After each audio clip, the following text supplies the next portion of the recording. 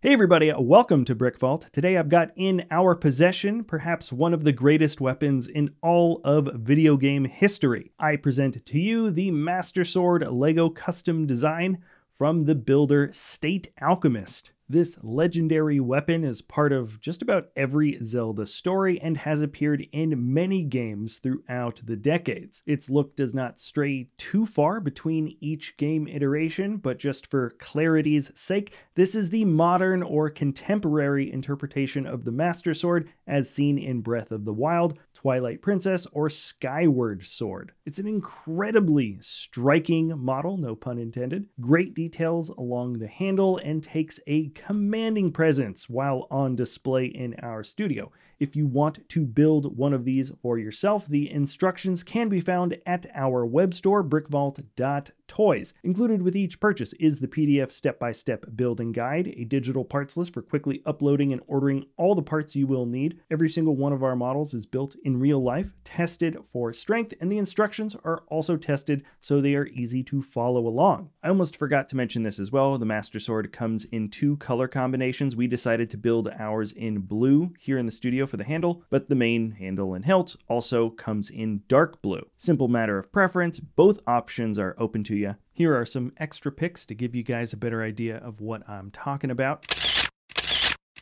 There's also a build option included that allows you to mount the sword to a wall, plus this extra little build here that shows the royal crest. Buying instructions is a great way to help support us and the talented people we work with, like State Alchemist, who has also built the great-looking Going Merry from One Piece. Click that link in the description below if you'd like to get started, and now let's check out the full-sized Master Sword in LEGO, and I really do mean full-sized. The crossguard is nearly 9 inches or 22 centimeters from end to end, and the custom LEGO Master Sword reaches 42 inches long, or about 106 centimeters in length, which according to Google is about the same size or even a little bigger than your average samurai sword or broadsword. So once this is in your hands, I think you've got a fairly good idea of just how big this weapon would probably be if it existed in real life. But let's break down some of the details here. The crossguard has the winged motif. I say winged because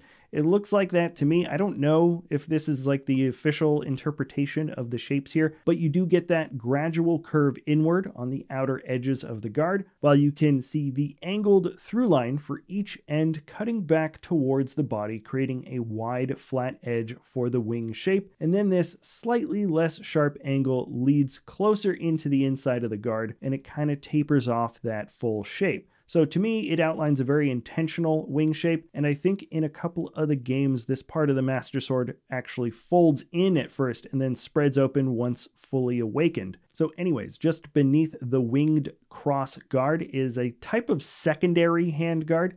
It's a smooth, subtle disc shape that feels a bit more functional. My guess is that it serves to keep the hero's hands from gripping too high and too close to the winged guards, which could probably mess with your fighting form if you got too close. Plus, it offers a bit of extra protection for incoming blades that deflect or slide down the flat edge of the Master Sword. The beginnings of this rounded shape are somewhat present in the Ocarina of Time version of the weapon, but truly this independent disc shape for the Master Sword only started appearing in Wind Waker and beyond. After that, we have a slowly tapering hilt with just 1 plate's degree of gradation, and then at the end a small round, almost cone-like pommel. This area of the model works very well. It's nice and smooth and consistent, but let's pan back up now because outside of the winged crossguard, the most recognizable or iconic features of the Master Sword are, of course, the embedded symbol of the Triforce, and I'd say also this intentionally blunted thin area of the blade beneath,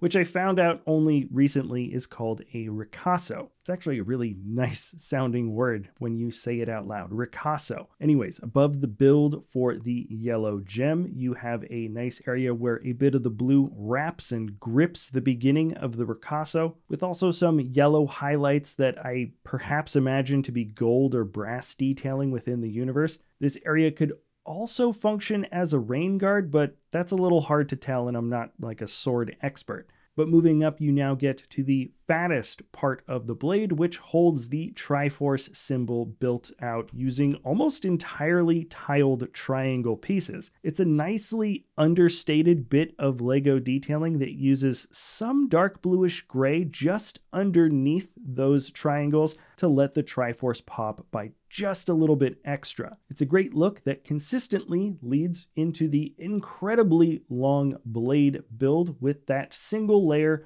of tiles that gives you the impression that the blade is thinning out along the edges. Now that's all for a nice look at a distance though. You can see while it rests on the horizontal display stand that the sword blade is not thin by any degree. This is at the end of the day a necessity for basic structural integrity. Once you start reaching beyond a certain length in bricks, you have the tendency to want to bend, bow, or break. State Alchemist, the designer, employed a really clever Technic internal structure. I actually got this video here. If you don't complete the model, it works pretty well as a cat toy. And that structure gives you a fairly good degree of wielding motion, but this is by no means something that you can really be swinging around or using to spar with. Now, right now in this shot here, I am pushing the blade at the most extreme one-handed angles that I am personally comfortable attempting. I can feel the blade wobbling through the handle, and I also see some bowing as I do this.